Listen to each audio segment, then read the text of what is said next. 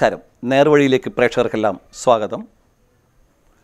സജീവ് പെരുവണ്ണാൻ പ്രഗത്ഭനായ, പ്രശസ്തനായ, അനുഗ്രഹീതനായ ഒരു തെയ്യം കലാകാരനാണ് ഇന്നത്തെ നേർവഴിയിൽ നാം പരിചയപ്പെടുന്നത്. 2019 കേരള ഫോക്ലോർ അക്കാദമിയുടെ യുവപ്രതിഭാ പുരസ്കാരം നേടിയിട്ടുള്ള സജീവ് പെരുവണ്ണാൻ കുഞ്ഞുമംഗലം കുതിരുമ്മൽ സ്വദേശിയാണ്.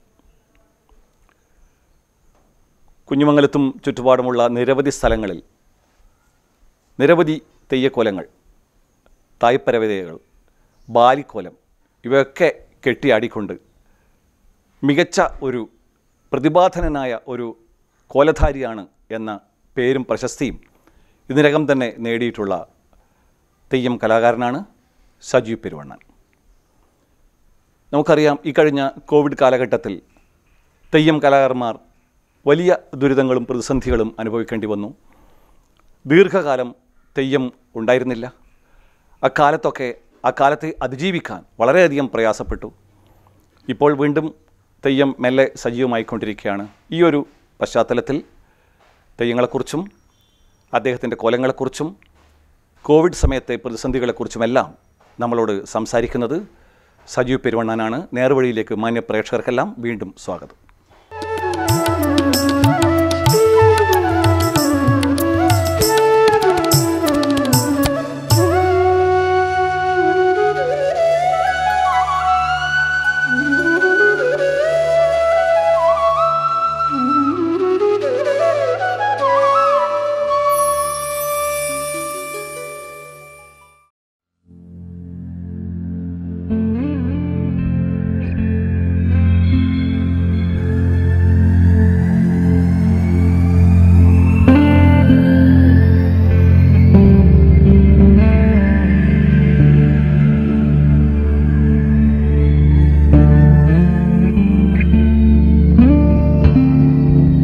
തുലാമാസപ്പിറവിയോടെ ഉത്തര കേരളത്തിലെ കാവുകളെങ്ങും തെയ്യങ്ങളുടെ കാൽച്ചിലമ്പൊലികൾ കൊണ്ട് മുഖരിതമാകും.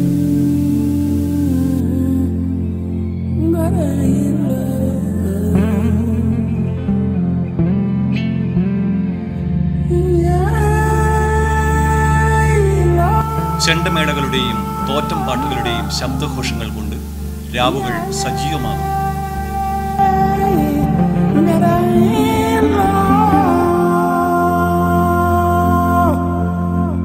ഗ്രാമീണരുടെ ആത്മീയ സാംസ്കാരിക ജീവിതവുമായി ഇഴചേർന്ന് കിടക്കുന്ന നാടൻ കലാരൂപമാണ് തെയ്യം.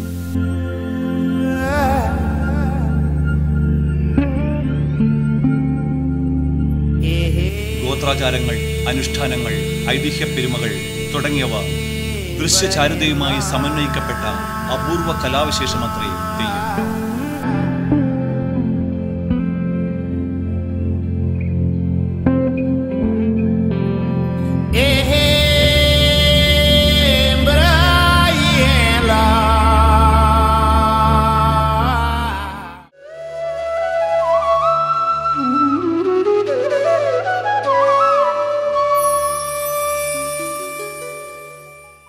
നമസ്കാരം. നമസ്കാരം. ഇപ്പോൾ സജീവ് പെരുവണ്ണാൻ നമ്മുടെ തെയ്യം കലാരംഗത്ത് വളരെ സജീവമായിട്ട് പ്രവർത്തിക്കുന്ന ആളാണ്. പേരുകേട്ട നിരവധി മുഖ്യ പരദേവതകളൊക്കെ കെട്ടിയാടി ഈ തെയ്യം കലാരംഗത്ത് ഇപ്പോൾ തന്നെ നല്ല ശോഭിക്കുന്നൊരു വ്യക്തിത്വമാണ്. അപ്പോൾ എല്ലാ തെയ്യക്കാരും എല്ലാ തെയ്യങ്ങളും കെട്ടില്ലല്ലോ, ഓരോന്നിനും ഓരോ ഇതുണ്ടല്ലോ, നമ്മളൊരു മേഖലയുണ്ടല്ലോ. അപ്പോൾ സജീവ് പ്രധാനമായിട്ട് കെട്ടിയാടുന്ന തെയ്യങ്ങൾ ഏതൊക്കെയാണ്, അത് ഏതൊക്കെ ദേവസ്ഥാനങ്ങളിലാണ്, അതിൻ്റെ സവിശേഷതകളൊക്കെ പറഞ്ഞുകൊണ്ട് നമുക്ക് തുടങ്ങാം. പ്രധാനമായിട്ടും നമ്മളെ തറവാട് പാരമ്പര്യത്തിലുള്ള പ്രധാനപ്പെട്ട ഒരു തെയ്യം എന്ന് പറയുന്നത് ബാലിയാണ്. കുറുവാട്ട് പെരുവണ്ണന്മാരെ ഒരു പാരമ്പര്യം എന്ന് പറയുന്ന ബാലി തെയ്യം. കുറുവാട്ട് പെരുവണ്ണന്മാർ. അതെ, ഇത് കുറുവാട്ട് തറവാടാണ്, നമ്മുടെ തറവാട് വീടാ ഇത്. അപ്പോൾ ബാലിയാണ് കൂടുതൽ നമ്മൾ പാരമ്പര്യമായിട്ട് അതിന് ഈ വടക്കേ മലബാറിൽ പ്രത്യേകിച്ച് നല്ലൊരു പാരമ്പര്യമായിട്ട് എവിടെയെങ്കിലും ബാലി തെയ്യം ഉണ്ടെങ്കിൽ ആദ്യം നമ്മൾ തറവാടിൻ്റെ ഒരു പേര് പറയും, അവിടെ അവരെ കിട്ടുവാണെങ്കിൽ എന്നൊക്കെ. നമ്മൾ വെല്ലച്ചൻ, അച്ചാച്ചൻ, അവരൊക്കെ അവർ പാരമ്പര്യമായിട്ടുള്ള പേരാണ്. അപ്പോൾ അതിൻ്റെ പേരിൽ ഇപ്പോഴും അത്രയും വർഷങ്ങളായിട്ട് തുടർച്ചയായിട്ട് കെട്ടിയാടുന്ന സ്ഥലങ്ങളെല്ലാം ഉണ്ട്. പുറനാട്ടിൽ തന്നെ നമ്മൾ പോയിട്ട് കണ്ണോത്ത് 1-2 സ്ഥലങ്ങളിലെല്ലാം സ്ഥിരമായിട്ട് പാരമ്പര്യമായിട്ട് ഒരുപാട് വർഷമായിട്ട് ചെയ്തു വരുന്ന സ്ഥലങ്ങളെല്ലാം ഉണ്ട്. ബാലിത്തെയ്യം. ബാക്കി പിന്നെ ഇപ്പം കുഞ്ഞുമംഗലത്തിൻ്റെ പ്രസിദ്ധമായിട്ടുള്ള മറ്റുള്ള ജില്ലകളിൽ പോലും പ്രസിദ്ധമായിട്ടുള്ള സ്ഥലമാണ് കടാങ്കോട്ട് മാക്കം എന്ന് പറയുന്നത്. അപ്പോൾ മാക്കവും കെട്ടിയാടാൻ വേണ്ടി സാധിച്ചിട്ടുണ്ട്. മാക്കം കെട്ടിയിട്ടുണ്ട്. പിന്നെ ഈ കഴിഞ്ഞ വർഷം താങ്കളാണോ മാക്കം? കഴിഞ്ഞതിൻ്റെ മുന്നത്തെ വർഷം. കഴിഞ്ഞ വർഷം പിന്നെ ഉണ്ടായില്ലല്ലോ അല്ലേ? ഇല്ല. കഴിഞ്ഞ കളിയാട്ടം ഉണ്ടായതിൻ്റെ മുന്നത്തെ വർഷം. കൂട്ടത്തിൽ ഒന്ന് ചോദിക്കട്ടെ, ഈ നിങ്ങളുടെ ഏരിയ ഈ കുഞ്ഞുമംഗലം മാത്രമാണോ? എങ്ങനെയാണത്? കുഞ്ഞുമംഗലം പിന്നെ ഈ പെരുമ്പപ്പുഴ കഴിഞ്ഞാൽ തലായി, തെക്കുംപാട് തലായി, അതുപോലെ ഈ സംഘമുണ്ടല്ലോ പിലാത്ര, പഴയൊരു തിയേറ്റർ, അതിൻ്റെ താഴത്തെ ഭാഗം വരെ ഉള്ള ഏരിയ. നിങ്ങൾ ഏരിയ? അതെ. അത് പണ്ട്, ഇപ്പം എവിടെയും പോയി കെട്ടാം അല്ലേ? അങ്ങനെ ഇല്ല ഒരു പ്രചരണമെല്ലാം നടക്കുന്നുണ്ട്. ശരിയല്ലേ? പക്ഷെ ഒന്നാമത് ഈ ചെറുജന്മാവകാശം എന്ന് പറയുന്നത് ഈ രാജഭരണകാലത്തിലുള്ള ഒരു പഴയ ഒരു ഓർഡർ ആയതുകൊണ്ട്, വ്യവസ്ഥയായതുകൊണ്ട് ഇന്നിപ്പോൾ ജനാധിപത്യ വിശ്വാസികൾ അതിനോട് താല്പര്യപ്പെടാത്ത ആളുകളുണ്ട്. പിന്നെ ഞാനൊരു മൂലധനം ഇറക്കുമ്പോൾ അത് എൻ്റെ ഇഷ്ടമല്ലേ എന്ന് വാദിക്കുന്ന ആളുകളുണ്ട്. അങ്ങനെയുള്ള ആളുകളെല്ലാം ഉണ്ട്. എന്നാലും അതിൻ്റെ ചിട്ടയിൽ തന്നെ പോകണം എന്ന് പറയുന്ന ആളുകൾ, പാരമ്പര്യവാദികളായിട്ടുള്ള ആളുകളും ഉണ്ട്. അല്ല, ഞാൻ ചോദിച്ചതല്ല, ഇപ്പം പണ്ടത്തെ പോലെ ഇപ്പോൾ സാധാരണ രീതിയിൽ ഇപ്പോൾ താങ്കൾ പറഞ്ഞു ഇപ്പോൾ കുറുവാട്ടിലല്ലേ? അതെ. കുറുവാട്ടിൽ നിങ്ങളുടെ തറവാട് എന്ന് പറയുന്നത് ഈ പറഞ്ഞ നിങ്ങൾക്ക് നിശ്ചയിക്കപ്പെട്ടിട്ടുള്ള ഒരു ഏരിയ. മുമ്പല്ല, അതിന് പുറത്ത് അവർക്ക് വേറെ ഇതായിരിക്കും. ഇന്നിപ്പം ഈ തെയ്യ കലാകാരന്മാർ വളരെ കുറവല്ലേ? അപ്പോൾ ഒരു വിദഗ്ധനായിട്ട് തെയ്യം കലാകാരൻ ചിലപ്പോൾ ഒരു ദൂര സ്ഥലത്തേക്ക് പോകേണ്ട അവസ്ഥയുന്നുണ്ടല്ലോ. അതാണ് ഞാൻ ചോദിച്ചത്. തീർച്ചയായിട്ടും ഉണ്ട്. ഇപ്പോൾ ഈ ബാലി പോലെയുള്ള ഈ പഴയ കാലഘട്ടത്തിൽ നിങ്ങളെ സൂചിപ്പിച്ച പോലെ തന്നെ ഈ ബാലി, കതുവനൂർ വീരൻ, മുച്ചിലോട്ട് ഭഗവതി, ഇങ്ങനെ സവിശേഷമായ ചില തെയ്യങ്ങൾ കെട്ടിയാടാൻ എല്ലാ സ്ഥലങ്ങളിലും ആൾക്കാരുണ്ടാവില്ല. അപ്പോൾ അതുകൊണ്ട് പഴയ ആളുകൾ തന്നെ അതിനൊരു നിശ്ചയിച്ചിട്ടുണ്ട്. കാരണം പിന്നെ ഇത്തരം തെയ്യങ്ങൾ നമുക്ക് കെട്ടിയാടാം, പുറത്തുള്ള ആളുകളെ കൊണ്ട് കെട്ടിയാടാം. ആ നാട്ടിൽ മതിയായ ആളുകളില്ലെങ്കിൽ അവിടെ ഇല്ല ആ നാട്ടിലത്തെ ബാക്കിയുള്ള കാര്യങ്ങളൊക്കെ നടത്തുന്ന ജന്മാധികാരി, ചെറുജന്മാവകാശമുള്ള ആൾ ഏത് അറുവാട്ടുകാരാണോ അവരുടെ അനുവാദത്തോട് കൂടിയിട്ട് മുൻപേ ഇത് ചെയ്തു വരുന്നതാണ്. പണ്ടേ വ്യവസ്ഥയുണ്ട്. അതെ. നമുക്ക് വിഷയത്തിലേക്ക് വരാം. എന്തൊക്കെ മറ്റ് ഇപ്പം പറഞ്ഞു ബാലി തെയ്യം, അതുപോലെ തന്നെ മറ്റ് 2 പ്രാവശ്യം മുച്ചിലോട്ട് ഭഗവതി കെട്ടിയാടിയിട്ടുണ്ട്. കുഞ്ഞുമംഗലത്തെ പ്രശസ്തമായിട്ടുള്ള എന്താണ് കടാങ്കോട്ട് ഭഗവതി, അതൊക്കെ. പിന്നെ അത് കൂടാതെ പിന്നെ മുച്ചിലോട്ട് ഭഗവതി കഴിഞ്ഞ പെരുങ്കളിയാട്ടത്തിൽ കുഞ്ഞുമംഗലം മുച്ചിലോട്. അതിൻ്റെ അടുത്ത വർഷം തന്നെ തലോറ, ഈ പോലെ ഈ പറഞ്ഞ പോലെ പിന്നെ അവിടെ ജന്മാരിമാരുടെ പേരിൽ തെളിയാത്തൊരു വിഷയം വന്ന സമയത്ത് നമ്മളെ പേര് ആരോ നിർദ്ദേശിച്ചു. അങ്ങനെ പെട്ടെന്ന് ഇങ്ങോട്ട് വിളിച്ചു. അങ്ങനെ രണ്ടാമതൊരു മുച്ചിലോട്ട് ഭഗവതി കൂടി കെട്ടാനുള്ള ഭാഗ്യം കിട്ടി. നമ്മുടെ പയ്യന്നൂർ ഭാഗത്തൊക്കെ വന്നിട്ടുണ്ടോ? പയ്യന്നൂർ ബാലിക്കൊക്കെ വന്നിട്ടുണ്ട്.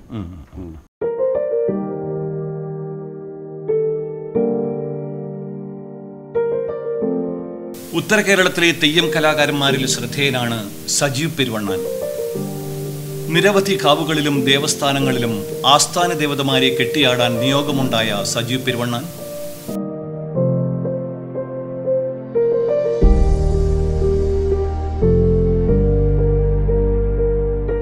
ആഹാര്യ തേജസ്സും ആന്തരിക ജ്ഞാനവും കൊണ്ട് അനുഗ്രഹിക്കപ്പെട്ട അപൂർവം കോലധാരികളിൽ പ്രമുഖനാണ്.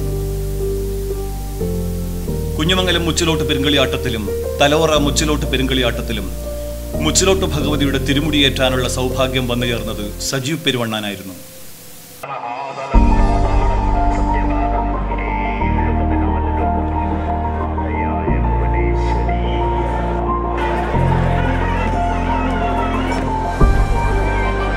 വടക്കൻകോവിൽ പെരുങ്കളിയാട്ടത്തിൽ ബാലിതെയ്യത്തിന്റെ കോലധാരിയായി പ്രഗത്ഭനായ തെയ്യം കലാകാരൻ എന്ന നിലയിൽ അദ്ദേഹം പ്രശസ്തനായി.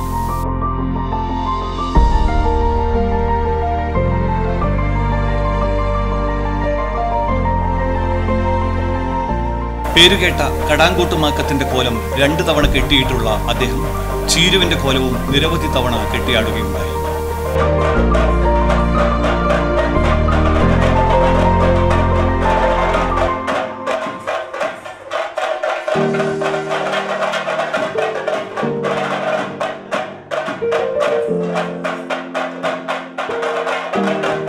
കൂടാതെ തായ്പരദേവത, വയനാട്ടുകുലവൻ, കതുവനൂർ വീരൻ, വേട്ടക്കുരുമകൻ, കക്കര ഭഗവതി, നീലിയാർ ഭഗവതി, പടാർകുളങ്ങര ഭഗവതി, പുലിയൂർ കാളി തുടങ്ങിയ അനേകം തെയ്യക്കോലങ്ങൾ കെട്ടിയാടി സജീവ് പെരുവണ്ണാൻ തൻ്റെ അസാധാരണമായ വൈഭവം തെളിയിച്ചിട്ടുണ്ട്.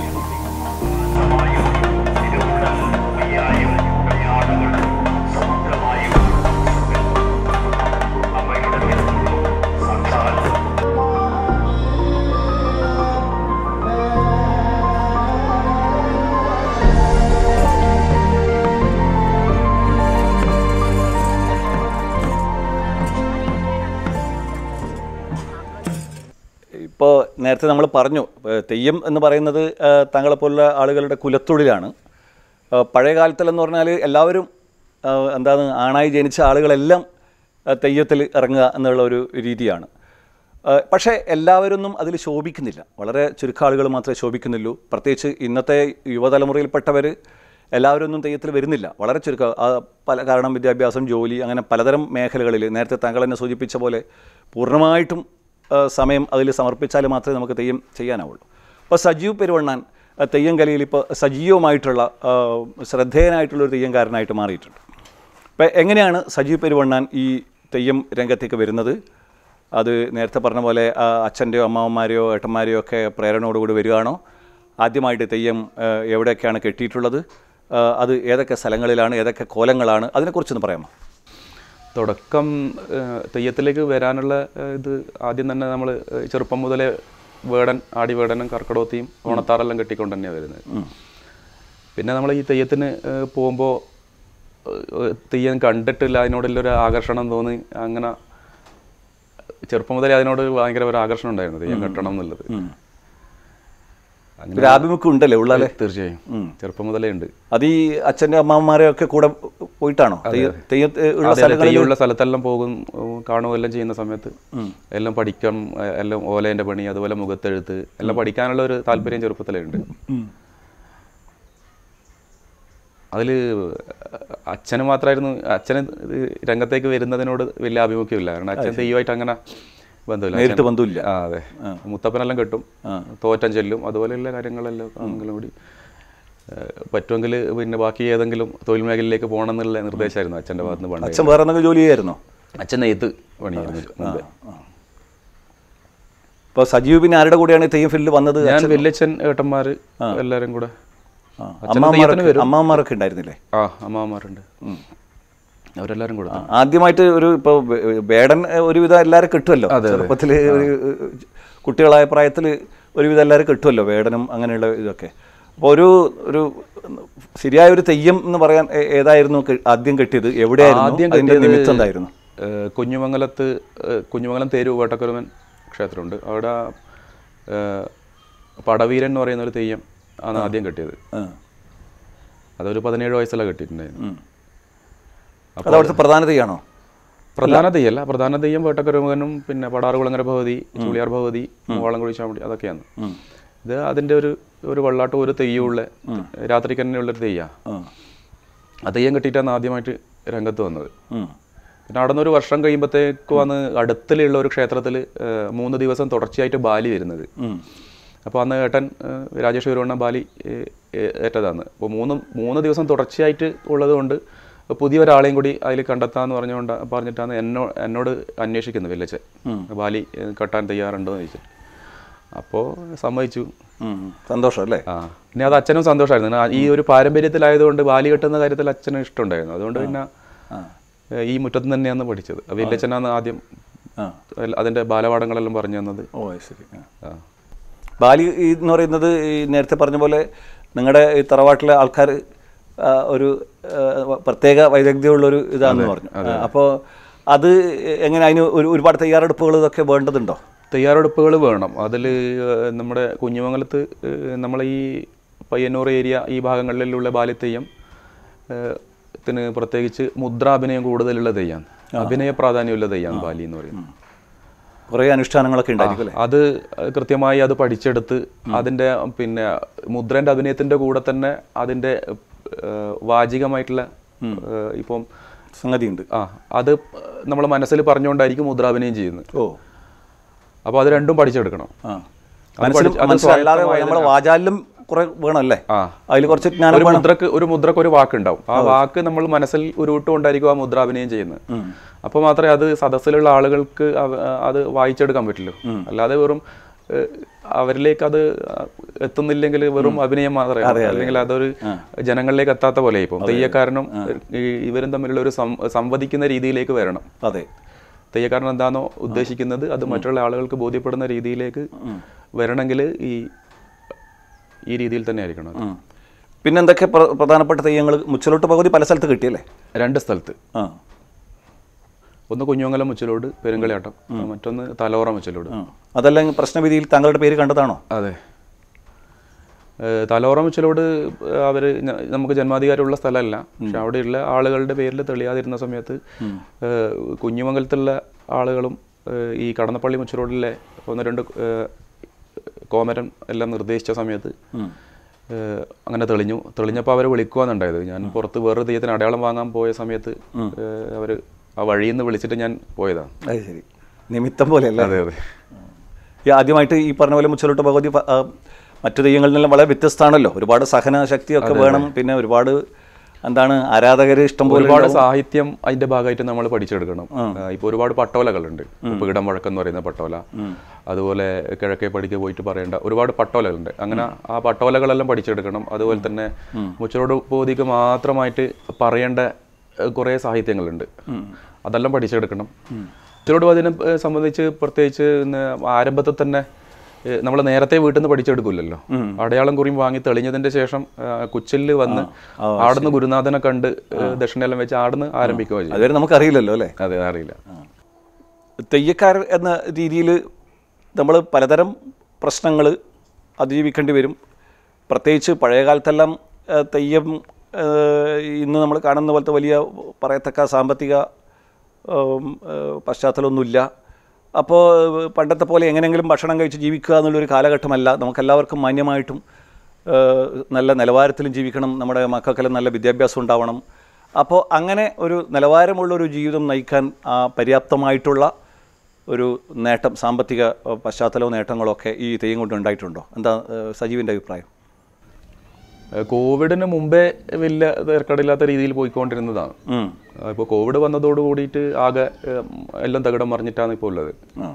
അപ്പോൾ അതിൽ തെയ്യത്തിൻ്റെ അണിയെല്ലാം മെയിൻറ്റെയിൻ ചെയ്യാനും ഒന്നുമില്ല, സാമ്പത്തികമൊന്നും ഇപ്പം കിട്ടാതെയായി. അപ്പോൾ അത് എല്ലാ തെയ്യക്കാരെയും നന്നായിട്ട് ബാധിക്കുന്നുണ്ട്. ഇപ്പോൾ തുണിച്ചമയം പോലെയുള്ള കാര്യങ്ങളെല്ലാം ഒരു വർഷം ഉണ്ടാക്കി കഴിഞ്ഞാൽ 1-2 വർഷം മാക്സിമം പോകുമല്ലോ. അപ്പോൾ ആ കഴിഞ്ഞ പ്രത്യേകിച്ച് അതിന് ഉപയോഗിക്കുന്നില്ലല്ലോ അല്ലേ? അതെ അതെ. അത് ഉപയോഗിക്കാതിരിക്കുമ്പോൾ പൂപ്പലെല്ലാം കയറി രണ്ടാമത് ഉപയോഗിക്കാൻ പറ്റാത്ത രീതിയിലായി പോയി ഒരുപാട് സാധനങ്ങൾ. മറ്റൊന്ന്, ഇതിന് കൊല്ലത്തിൽ ഇത് പിന്നെ മരത്തിന്റെ മുകളിൽ മെഴുവിന്റെ കോട്ടിങ് വരണം. പിന്നെ തകിട് എല്ലാം മാറ്റിയിട്ടില്ലെങ്കിൽ അതിൽ ഈ മെഴുവിന്റെ അംശം നഷ്ടപ്പെടുന്ന സമയത്ത്, ആ നീര് വലിയുന്ന സമയത്ത് അതിൽ മറ്റുള്ള ജീവികളെല്ലാം ഉപദ്രവം വരും മരത്തിൽ. അപ്പോൾ ആ മരം നഷ്ടപ്പെട്ടു പോകും, അതിൽ പൂതൽ പിടിച്ചു പോകും, പൊടി വീണിട്ട് പോയി പോകും. അപ്പോൾ നിങ്ങളുടെ സജീവിന്റെ ഈ അണിയലങ്ങളൊക്കെ നിങ്ങൾ തന്നെ ഉണ്ടാക്കുന്നതാണോ, പൈസ കൊടുത്ത് വാങ്ങിക്കുന്നതാണോ, അതോ വേറെ ആളെ ഏൽപ്പിക്കുന്നതാണോ? നമ്മൾ പിന്നെ പണം കൊടുത്തിട്ട് നമ്മൾ തന്നെ അണിയലങ്ങൾ ഉണ്ടാക്കണം. അണിയലത്തിന് വലിയ സാധനങ്ങളായിട്ട് ഉണ്ടാക്കുമ്പോൾ വലിയ ചെലവ് വരുന്നുണ്ട്. അത് ശരി. ഇപ്പോൾ എല്ലാ തെയ്യങ്ങളെ അണിയലങ്ങളുണ്ടായി ലക്ഷക്കണക്കിന് ഉറുപ്പ്യ വരും. ഇപ്പോൾ കോവിഡിൻ്റെ കാര്യം പറഞ്ഞു. എങ്ങനെയാണ് ഈ കോവിഡ് കാലത്തെ നമുക്ക് അതിജീവിച്ചത്? വലിയ പ്രയാസങ്ങൾ മാനസികമായിട്ടും, ഒരു കലാകാരൻ എന്നുള്ള രീതിയിൽ നമുക്ക് വലിയ മാനസിക പ്രയാസം ഉണ്ടായിരിക്കും. അതുപോലെ തന്നെ നമ്മളെ വരുമാനത്തിൻ്റെ പ്രശ്നം, പിന്നെ തെയ്യം അനുഷ്ഠാനങ്ങളൊക്കെ നടക്കാത്ത ഒരു പ്രതിസന്ധി. ഇങ്ങനെ കോവിഡ് കാലം എല്ലാ മേഖലയിലുണ്ടെങ്കിൽ പോലും വലിയ പ്രതിസന്ധി അനുഭവിച്ചിട്ടുണ്ടാവും. അത് എങ്ങനെയാണ് സർക്കാരിൻ്റെ ഭാഗത്തുനിന്ന് വല്ല പാക്കേജോ കാര്യങ്ങളോ വല്ലതും ഉണ്ടായിട്ടുണ്ടോ? അതുപോലെ തന്നെ ഫോക്ലോർ അക്കാഡമിയുടെ ഭാഗത്ത് നിന്ന് എന്തെങ്കിലും സപ്പോർട്ട് ഉണ്ടായിട്ടുണ്ടോ? എങ്ങനെയാണ് അതിനെ അതിജീവിച്ചത്? വലിയ പ്രയാസമുണ്ട്, അതിനെക്കുറിച്ച് എന്താ പറയുന്നത്? പാക്കേജ് വേണം എന്നുള്ളതാണ് നമ്മളെല്ലാം നിർദ്ദേശം. ശരിക്കും അങ്ങനെ മാത്രമേ ഈ ഒരു മഹത്തായ ഒരു ഇത് നിലനിന്നു പോലൂ എന്നുള്ളതാണ്. ഇതൊക്കെ കൊണ്ടുവന്ന ഈ ചെറിയ കുട്ടികൾ ഈ രംഗത്തേക്ക് വരാൻ മടിച്ചു നിൽക്കുന്ന ഒരു അവസ്ഥയും കൂടി ഉണ്ട്. ഇപ്പോൾ പുതിയ തലമുറ തീരെ വരാതിരിക്കുന്നു. ഒന്നാമത് ഉറക്കം ചെയ്യണം, നല്ല ബുദ്ധിമുട്ടുണ്ട്, നല്ല ശാരീരിക അധ്വാനം ആവശ്യമാണ്. അതെ, അതേപോലെ എത്ര കാലം പോകുമെന്ന് പറയാൻ പറ്റില്ല അല്ലേ? അതെ, പഠിക്കാനില്ല നല്ല മനസ്സ് വേണം, നന്നായിട്ട് പഠിക്കണം. അങ്ങനെ തുടർച്ചയായിട്ട് പഠിച്ചുകൊണ്ടേ ഇരിക്കുന്നവർക്ക് മാത്രമേ തെയ്യം രംഗത്ത് ശോഭിക്കാനും പറ്റുള്ളൂ. ഇല്ലെങ്കിൽ നമുക്ക് അതിന്റെ ഭാഗമായിട്ട് നിന്ന് പോകാമെന്ന് മാത്രമേ അത്രേ ഉള്ളൂ, പിഴച്ചു പോകാമെന്ന് മാത്രം. അത്രേ ഉള്ളൂ. മറ്റേ കാണുന്നവർക്ക് ഒരു നല്ല കലാകാരനാണെന്നുള്ളൊരു തോന്നൽ വരില്ല അല്ലേ? ഇപ്പോൾ സജീവ് എങ്ങനെ സ്കൂളിലൊക്കെ പഠിച്ചതിന് ശേഷം ഇങ്ങോട്ട് വന്നതാണോ അതോ? അതെ, ഞാൻ പിന്നെ SLC കഴിഞ്ഞതിന് ശേഷം ഞാൻ പിന്നെ ഓട്ടോമൊബൈൽ ITC ആണ്, ഓട്ടോമൊബൈൽ ഡിഗ്രി എടുത്തതിന് ശേഷമാണ് തെയ്യത്തിലേക്ക് സജീവമായിട്ടുണ്ടായിരുന്നത്. ഇപ്പം ഈ കോവിഡുമായി ബന്ധപ്പെട്ടുകൊണ്ട് പ്രതിസന്ധി ഒരുവിധം ഇപ്പം കരകയറി ചെറിയൊരു മാറ്റം ഉണ്ട് എന്ന് മാത്രമേ ഉള്ളൂ. ലക്ഷണം ഇപ്പം മിക്ക തറവാടുകാരും ഇത് തെയ്യം കെട്ടിയാടിക്കാൻ വേണ്ടി വിമുഖത കാണിക്കുന്ന അവസ്ഥയിൽ തന്നെയാണ് ഉള്ളത്. ഇപ്പോഴും ഉണ്ട്. ഈ വർഷം കൂടി അങ്ങനെ എല്ലാവർക്കും കുറച്ച് സാമ്പത്തിക പ്രശ്നം എല്ലാവരും ബാധിച്ചിട്ടുണ്ട്. അത് തെയ്യം രംഗത്ത് കാര്യമായിട്ട് ബാധിക്കുന്നുമുണ്ട്. സജീവ് പെരുവണ്ണൻ്റെ തെയ്യം ടീം എന്ന് പറയുന്നത് ആരൊക്കെയാണ്? നമ്മുടെ എല്ലാം ബന്ധുക്കൾ തന്നെയാണോ? എങ്ങനെയൊക്കെയാണത്? ഒന്ന് ഏട്ടൻ രാജേഷ് പെരുവണ്ണൻ, പിന്നെ നമ്മളെ തറവാട്ടിൽ തന്നെയുള്ള കുറച്ച് പേരുണ്ട്. കണ്ണപ്പെരുവണ്ണൻ കടന്നപ്പള്ളി. ഇതിന് വാദ്യമായിട്ടും അതുപോലെ തന്നെ ഈ അണിയെല്ലാം നിർമ്മിക്കാനും എല്ലാറ്റിനും ആള് വേണ്ട, ഒരുപാട് എല്ലാം വേണം. പിന്നെ ഒന്ന് ഗിരീശൻ പെരുവണ്ണൻ കടന്നപ്പള്ളിയിൽ. എല്ലാ സമയം വരുമ്പോൾ വിളിക്കും അല്ലേ? അതെ അതെ, ഒരു ഓഫർ വരുമ്പോൾ അന്നേരം വിളിക്കലാന്നല്ലേ? ഈ തെയ്യം കലയെക്കുറിച്ച് അടുത്ത കാലത്ത് നമുക്കെല്ലാം അറിയാം. താങ്കളടക്കമുള്ള ആളുകളൊക്കെ പത്രസമ്മേളനം നടത്തി ഈ ഒരു പ്രവണതയെക്കുറിച്ച്, അതായത് തെയ്യത്തെ സമ്പൂർണ്ണമായിട്ടും കലയാണ്, ഒരു പ്രദർശന വസ്തു എന്ന രീതിയിൽ അവതരിപ്പിക്കരുത്, അതിൻ്റെ അനുഷ്ഠാനപരമായിട്ടുള്ള കാര്യങ്ങളൊക്കെ ചോർന്നു പോകുന്ന ഒരു അവസ്ഥയിലേക്ക് എത്തുന്നുണ്ട് എന്നൊക്കെയുള്ളതിൽ ഉത്കണ്ഠ രേഖപ്പെടുത്തിക്കൊണ്ടും അങ്ങനെ കൊണ്ടുപോകരുതെന്ന് ആഹ്വാനം ചെയ്തൊക്കെ കൊണ്ട് താങ്കളെപ്പോലത്തെ ആൾക്കാരൊക്കെ ഒരു ഒരു ഒരു എന്താണ് ഒരു ഇത് നൽകിയല്ലോ, ഒരു മീഡിയയിലേക്കൂടെ അഭിപ്രായങ്ങളൊക്കെ പറഞ്ഞല്ലോ. എന്താണ് അതിൻ്റെ പശ്ചാത്തലം? അതിനെക്കുറിച്ച് എന്താണ് പറയാനുള്ളത്? തെയ്യം എന്ന് പറയുന്നത് ശരിക്ക് നമുക്കൊരു കലയായി അതിനെ കാണുന്ന സമയത്ത്, കല മാത്രമായിട്ട് കാണുമ്പോഴാണ് അതിൻ്റെ പ്രശ്നം. കല മാത്രമായിട്ട് കാണുമ്പോൾ അതിൽ സ്വാതന്ത്ര്യം വരും, അതായത് ആവിഷ്കാര സ്വാതന്ത്ര്യം വരുന്നതോട് കൂടിയിട്ട് അതിനെ നമുക്ക് എവിടെയും കൊണ്ടുപോയി പ്രതിഷ്ഠിക്കാവുന്ന രീതി വരും. അങ്ങനെയാണ് ജാഥയിലും സ്റ്റേജ് ഷോകളിലും സിനിമയിലെല്ലാം വരുന്നത്.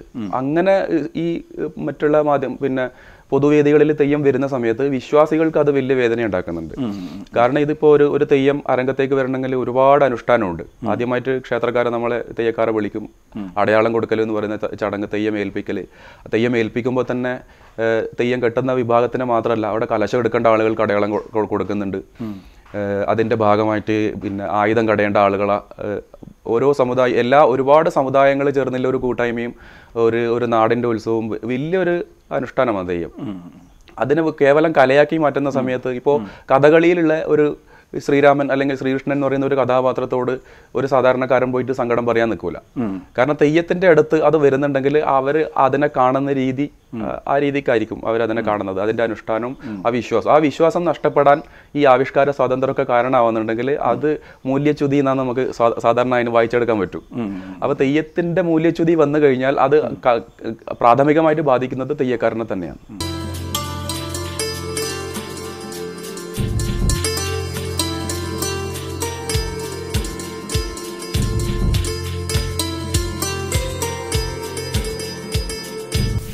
കണ്ണൻ പെരുവണ്ണാൻ്റെയും ശ്യാമളയുടെയും മകനായി കുഞ്ഞുമംഗലത്ത് ജനിച്ച സജീവ് ബാല്യത്തിൽ തന്നെ വേടൻ തെയ്യം കെട്ടിക്കൊണ്ട് തെയ്യത്തിൻ്റെ അരങ്ങിലെത്തി.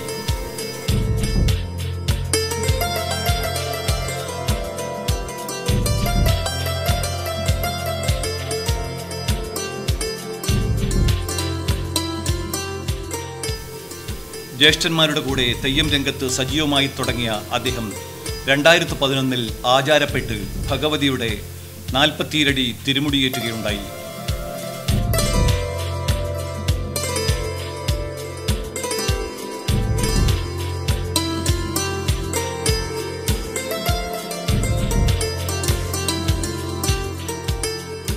സ്കൂൾ വിദ്യാഭ്യാസത്തിന് ശേഷം ഓട്ടോമൊബൈൽ ടെക്നോളജിയിൽ ITC പാസ്സായ അദ്ദേഹം തെയ്യം രംഗത്ത് മുഴുവൻ സമയവും സക്രിയമായി. ഭാര്യ ഷീജ, മക്കൾ ആരാധ്യ, ആദിത്യൻ എന്നിവരാണ് അദ്ദേഹത്തിന്റെ കുടുംബം.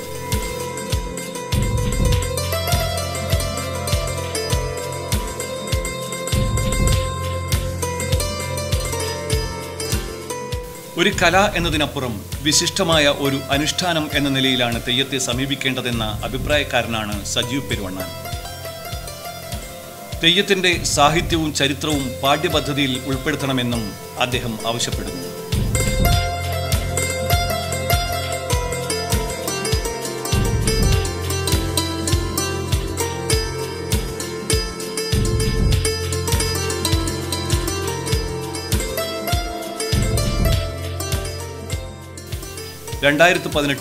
സജീവ് പെരുവണ്ണാന് കേരള ഫോക്ലോർ അക്കാദമിയുടെ യുവപ്രതിഭാ പുരസ്കാരം ലഭിച്ചിട്ടുണ്ട്.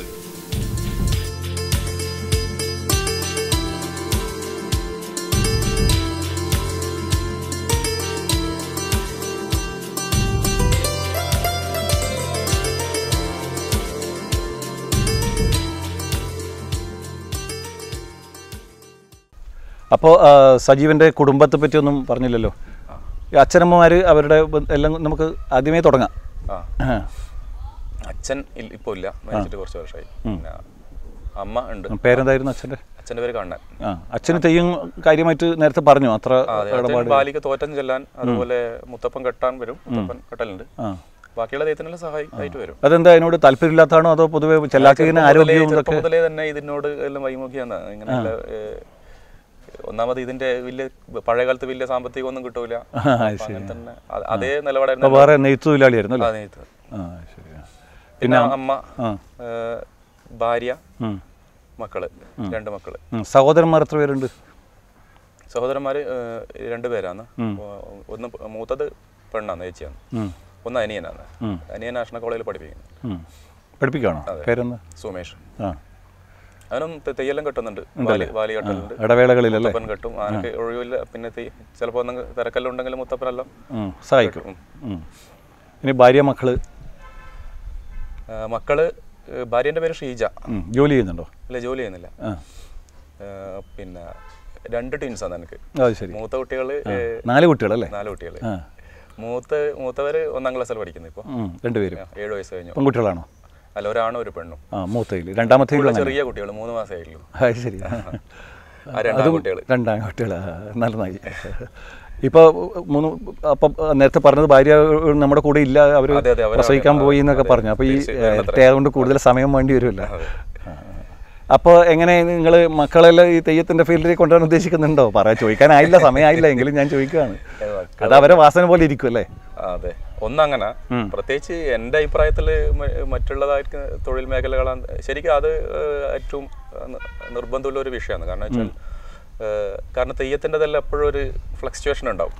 എങ്ങോട്ടും മാറാം, എന്തും സംഭവിക്കാം. ഒന്നാമത് ഇതിന്റെ ചെറുജന്മാവകാശം പോലെയുള്ള കാര്യങ്ങൾക്കൊന്നും ജനങ്ങൾ വേണ്ടത്ര അവെയർ അല്ല. ഇന്ന് പിന്തുണ ജനങ്ങളുടെ ഭാഗത്ത് നിന്ന് കിട്ടുന്നില്ല. ആരെക്കൊണ്ടും എന്നും എപ്പോഴും തെയ്യിക്കാന്ന് വരുമ്പോ ഇതില് ഒരു നമുക്കൊരു സുസ്ഥിരതയില്ല, ഒരു ഉറപ്പില്ല.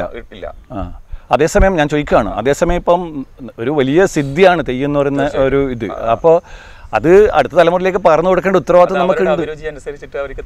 കാരണം നമ്മുടെ തലമുറയിലേക്ക് ഇത് കൊടുത്തില്ലെങ്കിൽ പിന്നെ ഇത് നിലനിൽക്കണ്ടേ? തീർച്ചയായും ആ നിലനിൽക്കണ്ടേ എന്നുള്ള ഒരു ചോദ്യത്തില് അതിന് സമൂഹത്തിനും കൂടി ബാധ്യതയുണ്ട് എന്നുള്ളത്. തീർച്ചയായിട്ടും. പിന്നെ അപ്പോൾ ഇപ്പം നമുക്ക് കുഴപ്പമില്ലാത്ത രീതിയിൽ നമ്മളെ ഫാമിലിയും സെറ്റപ്പെല്ലാം ആയിട്ട് അങ്ങനെ പോകുന്നല്ലേ? ഇപ്പോൾ ഇനി എങ്ങനെയാണ് നമ്മളെ ഈ തെയ്യത്തിൻ്റെ ഇത് മുന്നോട്ടുള്ള പോക്ക്? നിങ്ങൾ നേരത്തെ സൂചിപ്പിച്ചുവെങ്കിലും തെയ്യത്തിൻ്റെ ഇപ്പം ഒന്ന് പുതിയ തലമുറ വരാത്തൊരു കാര്യമായിട്ടുള്ള ബുദ്ധിമുട്ടുണ്ട്. നിലവിലുള്ള ആൾക്കാർ ഇപ്പൊ തന്നെ ഒരുപാട് ആൾക്കാർ കൊഴിഞ്ഞുപോയി. കാരണം ഈ കോവിഡ് ഒരു 2-2.5 വർഷത്തോളായി. അതുകൊണ്ട് തന്നെ ഒരുപാട് ആൾക്കാർ അതിൽ നിന്ന് പിന്നെ മറ്റുള്ള തൊഴിൽ മേഖലയിൽ പോയി. ഇപ്പൊ വിളിക്കുമ്പോൾ അവർ പറയുന്നത് നമുക്ക് ഇനി തെയ്യത്തിൽ വീണ്ടും സജീവമായാലും ഇപ്പൊ കിട്ടിയതും നഷ്ടപ്പെടും. അങ്ങോട്ടും ഇങ്ങോട്ടും ഓടാനാവില്ലല്ലോ. ഞാൻ ചോദിക്കുന്നത്, നമുക്കിപ്പോൾ നമ്മുടെ വിദ്യാഭ്യാസം, നമ്മുടെ ജോലി, ഇതൊക്കെ വെച്ചുകൊണ്ട് തന്നെ തെയ്യം കൊണ്ടു നടത്താൻ പറ്റൂലേ? തെയ്യം അങ്ങനെ കൊണ്ടു നടക്കാൻ പറ്റില്ല. കാരണം വെച്ചാൽ നമുക്ക് ഒരുപാട് ഈ മലയാളം തീയതിയിലാണ് മിക്ക തറവാടുകളിലെല്ലാം തെയ്യം വരുന്നത്. അപ്പോൾ ഇപ്പം നമ്മളിപ്പം ഈ PSC പോലെയുള്ള പരീക്ഷകൾ എഴുതാൻ വേണ്ടിയിട്ട് പോകുമ്പോൾ തന്നെ അന്ന് പ്രധാനപ്പെട്ട തെയ്യം നമുക്ക് വന്നതുകൊണ്ട് ഒരുപാട് അവസരം നഷ്ടപ്പെട്ടിട്ടുണ്ട്. അങ്ങനെ തെയ്യം മാറ്റാനാവില്ല. അപ്പൊ നമ്മൾ നേരത്തെ നമ്മൾ പറഞ്ഞ ഇപ്പൊ ഒരു സമൂഹത്തിന്റെ മുമ്പ് അടയാളെല്ലാം വാങ്ങിക്കഴിഞ്ഞാൽ നമുക്കൊന്നും ചെയ്യാൻ പറ്റില്ല. ശരിക്കും പറഞ്ഞാൽ തെയ്യത്തിൽ ഫുൾ ടൈം ഡെഡിക്കേറ്റഡ് ആയിട്ടുള്ള കുറച്ച് പേരെങ്കിലും വേണം. മറ്റുള്ള തൊഴിൽ മേഖലയിൽ പോകാൻ പറ്റുന്ന സാഹചര്യത്തിലല്ല. അപ്പോൾ നമ്മളിപ്പോൾ ഞാൻ തന്നെ ഈ കോവിഡിന്റെ സമയത്ത് പല ആൾക്കാരോട് എന്തെങ്കിലും നമുക്ക് ഇതിൽ വരട്ടെ എന്ന് ചോദിച്ച സമയത്ത് അവർ പറഞ്ഞു, നിങ്ങൾ തെയ്യം തുടങ്ങിയാൽ നിങ്ങൾ പോകും, അതുകൊണ്ട് നിങ്ങളെ കൂട്ടിയാൽ ശരിയാവില്ല. ആ രീതിയിലാണ് ആൾക്കാർ നമ്മളോടുള്ള ജീവിക്കണ്ടല്ലേ? അതെ അതെ. ഈ കോവിഡ് സമയത്തല്ല ശരിക്കും സാമ്പത്തികമായിട്ട് വലിയ പ്രയാസപ്പെട്ടു. ഇല്ലെങ്കിൽ മറ്റൊരു മേഖല ഉണ്ടെങ്കിൽ അതിൽ തന്നെ തുടരുന്നതായിരിക്കും കുറച്ചും കൂടി നല്ലത്. കോവിഡ് സമയത്ത് നന്നായിട്ട് പ്രയാസപ്പെട്ടു അല്ലേ സാമ്പത്തികമായിട്ടല്ലോ? വേറെ ഒന്ന് ജോലിക്ക് പോയോ ആ സമയത്ത്? മറ്റുള്ള ജോലിയെല്ലാം ചെയ്തിട്ടുണ്ട്. അപ്പോൾ പിന്നെ നല്ല എന്താണ് അനുഗ്രഹീതൻ തന്നെ. ഞാൻ കലാകാരൻ താങ്കൾക്ക് ഇഷ്ടപ്പെടില്ലെങ്കിലും ഞാൻ അങ്ങനെ പറയൂ. അപ്പോൾ അനുഗ്രഹീതനായിട്ടുള്ള ഒരു കലാകാരനാണ് താങ്കൾ. താങ്കളുടെ മുഖം തന്നെ ഒരു എന്താണ്, ഒരു ദൈവക്കോലത്തിന് വേണ്ടി നിർമ്മിക്കപ്പെട്ടിട്ടുള്ള ഒരു ഊർജം. ഞാൻ മുഖസ്തുതി പറയല്ല, സത്യമായിട്ട് പറയുകയാണ്. നമ്മുടെ പ്രേക്ഷകർക്കെല്ലാം മനസ്സിലാവുമല്ലോ. ഒരു ഊർജ്ജം താങ്കളുടെ മുഖത്തുണ്ട്. താങ്കൾക്കിപ്പോൾ എന്തെങ്കിലും അംഗീകാരങ്ങളോ അവാർഡുകളോ അങ്ങനെ വല്ലതും കിട്ടിയിട്ടുണ്ടോ? അവാർഡ് 2019 യുവ പ്രതിഭ പുരസ്കാരം ഫോക്ലോർ അക്കാദമിന്റെ. കൂടാതെ മറ്റെന്തെങ്കിലും പട്ടുവള അംഗീകാരങ്ങൾ അങ്ങനെയൊക്കെ? പട്ടുവളയും കിട്ടിയിട്ടുണ്ട്. കുഞ്ഞുമംഗലം വല്ലാവളങ്ങര ഭൗതിക ക്ഷേത്രം. അത് ഭഗവതിന്റെ വലിയ ഭഗവതിന്റെ വലിയ മുടി 47 അടി ഉള്ള മുടിയാണ്, അതെടുക്കാൻ വേണ്ടിയിട്ട് ആചാരപ്പെട്ടു. അപ്പോൾ നമ്മുടെ സമയം പരിമിതമാണ്. നമ്മുടെ പയ്യന്നൂർ നെറ്റ്വർക്ക് ചാനലിൻ്റെ നേർവഴി എന്നുള്ള പരിപാടിക്ക് വേണ്ടി ഇന്നലെ നീലിയാർ കുളങ്ങര ഭഗവതി ക്ഷേത്രത്തിൽ കോട്ടത്തിൽ ഈ തെയ്യൂതൊക്കെ ബന്ധപ്പെട്ട് ഉറക്കലൊഴിഞ്ഞ് ബുദ്ധിമുട്ടുള്ള സമയമാണ്. എങ്കിലും നമുക്ക് കുറച്ച് സമയം ചിലവഴിച്ചു, വളരെ സന്തോഷം. താങ്കൾക്ക് ഇത് എന്താണ് ഈ തെയ്യത്തിൽ ഞാനിപ്പോൾ ഭാവി നേരേണ്ട കാര്യമില്ല, എങ്കിലും നമുക്ക് അല്പസമയം അനുവദിച്ചതിൽ നന്ദിയും അതുപോലെ താങ്കളുടെ ഭാവുകങ്ങളും എല്ലാം നേരുന്നു. താങ്കളുടെ എല്ലാവിധ സംരംഭങ്ങൾക്കും നന്നായി വരട്ടെ. അപ്പോൾ തീർച്ചയായിട്ടും അത് വളരെ ശക്തിയോടുകൂടി തിരിച്ചു വരും, ഒരു സംശയമില്ല. എല്ലാ ഭാവങ്ങളും നേരുന്നു.